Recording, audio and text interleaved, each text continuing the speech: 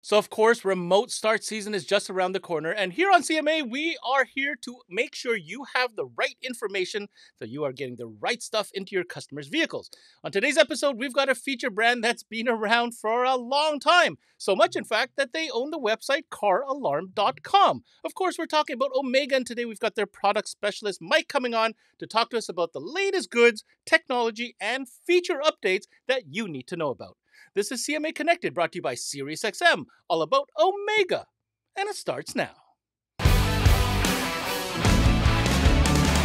What's going on, everybody, and welcome to another CMA Connected, brought to you by SiriusXM. I'm your host, Ben Wu, and we are talking Omega Research. Yes, the brand that has quite a few innovations under their belt and recently have introduced a couple new features that I think are not only going to make consumers happy, but even from an installation side, that efficiency that's going to provide you with these new pieces that we're going to be talking about today. But I'm not going to spill all the beans. Mike, why don't you give us a quick, brief overview of what we're going to be discussing today? Ben, it's good to see you. Glad to be on CMA. I'm really excited to talk about all the new products that we're releasing this season, product updates to our remote starters, and some tech support solutions that I think you guys are going to like. Mike, I'm excited to get into it with you, but first, an opportunity for our partner, SiriusXM, to remind you dealers out there why it's always a great add-on option. And when we come back, we've got Mike Thompson in the house, and we're talking Omega. Don't you dare go away. Hi, Paul Truman here with SiriusXM. We reached out to some of our partners in the industry, and here's what they had to say. I can't say more or enough about just what it means to have our unit working with SiriusXM. It's like we're there now. The SiriusXM service is something consumers want, right? So it's Paul. That allows a consumer to listen to either podcasts, entertainment, sports, all at their fingertips. It's all about engagement, and that's what SiriusXM provides. SiriusXM is a huge component in a vehicle nowadays.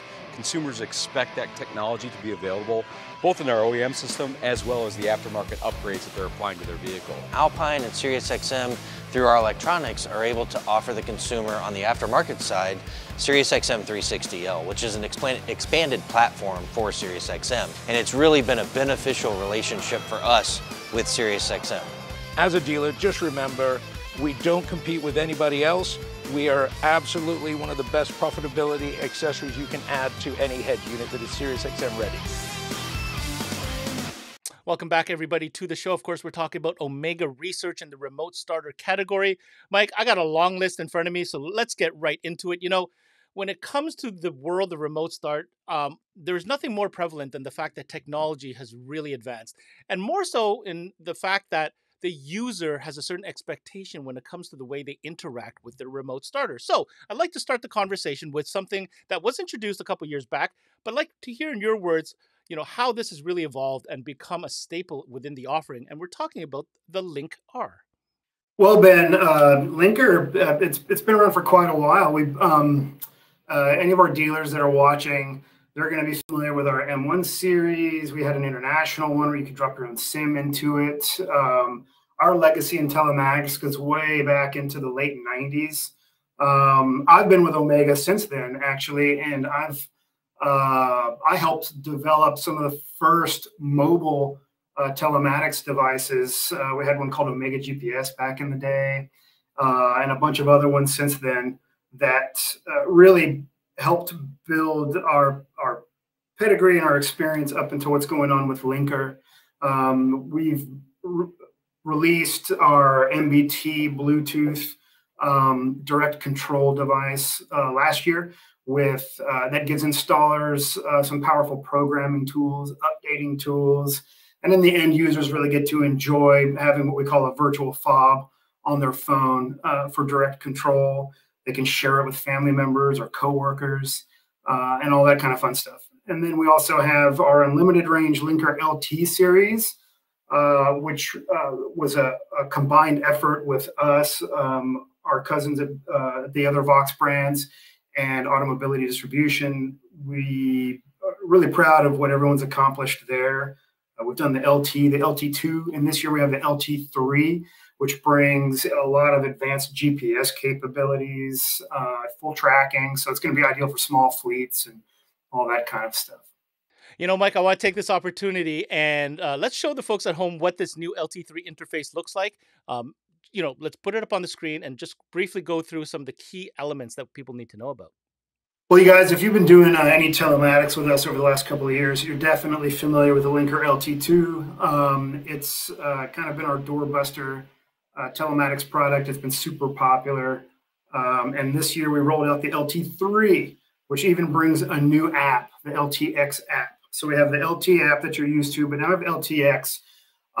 We made a decision to roll out a new app so that we could really integrate the features that we wanted that were not going to work or be backwards compatible with the old app. And so what you're looking at now is the control screen of the LTX app. It's vastly different than the old app. You see we have a new dashboard. We have the cluster that really shows the vehicle's location, voltage, and it'll show the temperature for the vehicle location. You tap in it, and there you go. You can see your vehicle and where it is. Here we are sitting at Omega headquarters in Douglasville, Georgia. If you come back, you got lock, unlock, start, stop. You can also restart the start timer, which the timer will show up above the dashboard up here. I don't have an active remote start on this one, so I'm not going to activate that for you. You guys will just have to get one and check it out, or check out one of our other videos.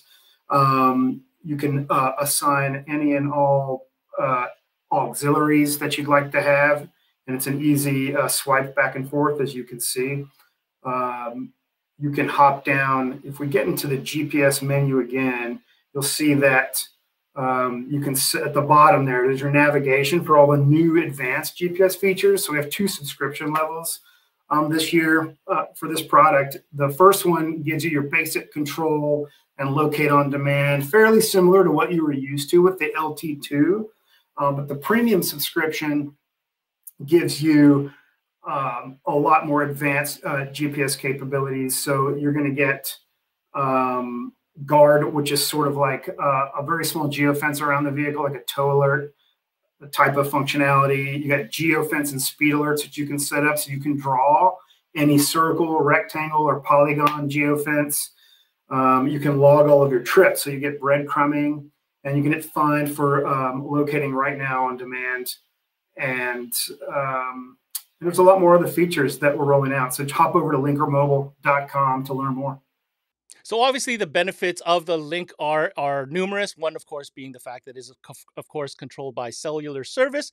But what about a situation where you may not have that connectivity to a cell network? Maybe you're in the country, in a rural area. Maybe you're underground. Well, don't worry. Omega has come up with another device that alleviates that through Bluetooth connectivity. But not only that, there are some extra perks in there for installers as well. Ben, I'm really glad you brought that up. I was really wanting to talk about this. LinkR MBT is one of my pet projects, and also one of my favorite things to use on a day-to-day basis. I like to hike a lot, and I'm in the mountains a lot. So my normal LinkR, my LT3 and my LT2s just don't work up there. And that's pretty frustrating when camping and my kid or my wife wants to get into our camper van and I'm at the bathhouse taking a shower or something. So you're not having to keep track of keys or who's got the keys or that kind of thing. So you can use direct Bluetooth communication to control this thing.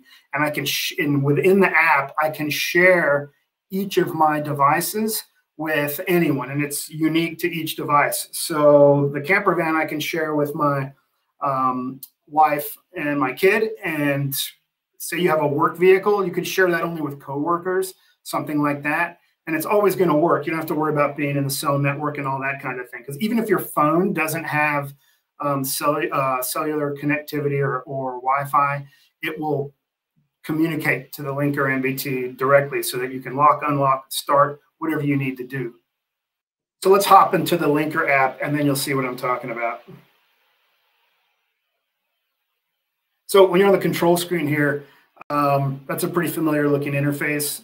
You see the little status bar above the start button. That's got your Bluetooth connectivity strength. This thing gets about, I get about 200 foot of range, especially when I'm off grid out in the mountains and stuff. But basically, it'll do a reliable up to 200 feet with a direct line of sight connection. you'll see the clock there next to the signal strength, which is the engine runtime when it's remote started. And then next to that, you'll see the temperature. That's actually inside the cabin temperature, not just local weather like a lot of the other telematics devices have. Ours actually talks to the built-in temp sensor on our remote start module. So all Excalibur 70 series units and Crime Stopper G6 units have a built-in temperature sensor. So it'll actually tell you what's going on directly in the cabin. And if you hop up and hit the gear icon up here, you can see at the bottom the authorized users. This is where I can share with anyone that I like. So all they have to do is register for free in the app, and then you just type in their email after hitting the plus button here, and that'll let you add them. And then you can delete them anytime you want as well. So you can do temporary access. There's a lot of capabilities there. If we go to the top here in the device info, you can see this is information about the LinkR MBT itself. So it's giving you the serial number. It tells you that you're the owner. You can rename it. You see I have it named 4Runner from my deeply cherished 1996 third gen 4Runner, and all that fun stuff. You can edit the image shown for the vehicle. And this is where we really bring in a lot of benefits and differentiation for the installers to really up your install game, save you time this remote start season through the ability to configure the remote start through the app while it's installed in the vehicle. So you don't have to unplug it and connect it to WebLink to make sure that you set a feature right. You're not counting chirps anymore and button taps and all that kind of fun stuff. And you can hop in. Oh, installer gives you a warning to proceed with caution. In case an end user were to go into it. But even if so, they're not going to change anything to break their vehicle. You can set anything you need to set. You can reload defaults. You can hit save.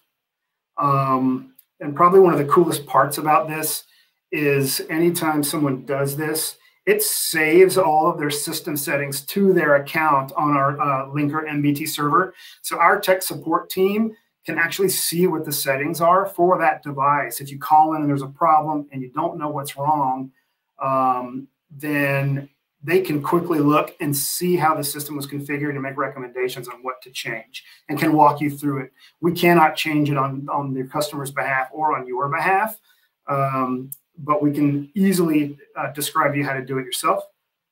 And then beyond that, you can also go in here and you can update the system firmware to the latest. So you can see here at the top, we have version 2.0 is now available for all of our 70 series. And then I think we're going to talk, hopefully Ben's going to ask me about some of that here in a minute.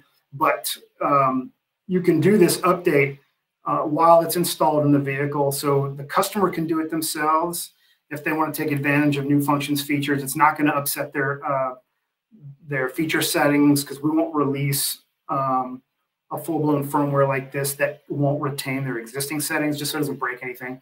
And then, so you're going to save a ton of time. You can do this in way less time than digging out the unit or counting chirps or plugging it into anything. Even if you have the mobile programmers that we offer for Omega Link and that kind of thing, this guy's faster, and it retails for around about the same price as a backup fob. It's retailing around $50. So even if you use it just as an installer tool, it's kind of a no-brainer as a pass-through sell to your customer. It just ensures that if they come back, you're going to be able to look at and solve problems very quickly. Like I had mentioned, there's definitely some perks with this new system when it comes to the installer side of things because, well, let's face it, it's going to be simple. You don't need to take the unit out. You can do it on the phone. But let's go through real quick, Mike, the installation, because I noticed the unit, just to make sure that people understand exactly how this works. Oh, I'm glad you asked that as well, Ben. This guy, it's a slam dunk. It just, if you see here, it's got 2 ports on it. The black port is direct connection to the data port on the remote start via just a regular data link type cable. And this is our first version cable. We do have a new one that that plugs in at the remote start like this. So it plugs in the remote start, and then your pass-through port, which is the white port on here, now is getting fed back down near the brain. So you're not disrupting your harness routing. and this thing's twice as long now, so that you can get it up and out. You can get it on the base of the windshield. I stick mine on the bottom of the steering column clamshell for maximum range and all that kind of stuff. But yeah, it's a 1 minute install. Your customers are crazy not to take advantage of this for just a few bucks, and it's going to give you insurance down the line. Now, as I move on this list of items that we want to discuss here today, Mike, I remember the transition from remote start analog systems, and then we saw digital systems, and digital systems have kind of taken over now. But now I see this interesting 2-word acronym, and I have to ask you what you mean when now you're saying Omega Remote Start now has AI? What's this about? Yeah, it is a little bit of a buzzword these days, but it's truly what we're doing. We call the specific feature that we're utilizing in all of our 70 series units vehicle learn is the actual process. And what it's actually doing is it's using a couple of custom and patented algorithms that we have to identify all vehicle circuits, make sure that they are mission critical remote start vehicle circuits, make sure that they are configured properly to match the vehicle. So if you have ignition, accessory, start, and you've got them all mixed up connection-wise in the vehicle, or in this case, you can intentionally connect them without caring about which ones are ignition timing, accessory timing, or starter, and the unit will detect and reconfigure itself to match. It'll also prioritize engine detection methods, so it will go out first and foremost to your interface module. It'll ask it what protocol it's been programmed for, and it'll change the protocol language to match it. So I don't know how many times we get tech calls for guys that, oh, my remote start's not working, the bypass isn't working, and all they did was they either flashed the module for the wrong protocol or didn't set the right protocol in the main unit. Well, this guy is going to go out and auto detect that and configure it to match, and you won't even know that it's happening in the background. In addition to that, it's going to look for the best available engine detection method. So it's going to look for data tac because that's the preferred method, and automatically switch to data tac if it's available. It's going to look, if that's not available, it's going to look at the tac wire. If you've connected a tac wire, it's going to automatically switch to tac wire mode and sample the vehicle's tac signal. And then if that's not available, we're going to switch, fall back to our voltage, our progressive alternator voltage sensing detection method, which has an all new algorithm. It basically performs very similar to a tac wire mode. It detects success much quicker than our units used to, and it's able to cope with voltage dips for newer alternators that just turn on and off based on vehicle demand. And that's the bulk of AI. The other thing that we have going on that a lot of people don't realize is that even our non-blade keyless start module here is equipped with a full security suite. They both are. We sell both modules in alarm and non-alarm keyless entry only configurations. But if they're set up as a keyless entry, then it will know if you are connecting a sensor. So if you plug in a shock sensor, for example, and then it'll say, oh, you must be wanting me to act as a car alarm. So it's going to detect that and automatically enable all the alarm functionalities automatically. So you don't have to program anything on. If a customer comes back with a keyless start and they say, yeah, I want to add an alarm to it, you don't have to deinstall it or any of that kind of stuff and reinstall it. All you got to do is plug in a sensor. And even on our blade unit that doesn't have all of the ports, we have a data shock that can plug into the data port. It also has a pass-through port like the LinkR MBT, and it will it'll bring door triggers and all the stuff that's missing from this to create a full-blown alarm remote start system for your customer, and you don't have to change anything about the install. Just plug in the sensor and you're basically good to go. And that was Omega's Mike Thompson, their product development manager, joining us for this session, giving us all the newest updates when it comes to Omega systems, whether it was the MBT, the LinkR, or as you now know, AI, apparently. So if you want more information on any of the products covered on today's show and beyond, of course, make sure you head over to their website, caralarm.com. Now, my takeaway, I mean, the LinkR system has been there for a long time. It's nice to see the updates. I think the MBT is certainly a game changer, not only for the customer because of that connectivity with Bluetooth, but I love how this is going to really make updates more efficient. It's a future-proof system. Literally, get the update, configure it the way you want from the convenience of the phone, never having to touch the installation, the hardware at all. And finally, what more can I say on the AI element? This one's a new one, and I wasn't sure what this was about, but after Mike explained it, I definitely see where this is going, and I can only see how much more intuitive and smarter these systems are going to be, especially with the complexity of the vehicles that are coming into our shops. That's it for the CMA Connected, brought to you by SiriusXM. I'm your host, Ben Wu. Until next time, we connect.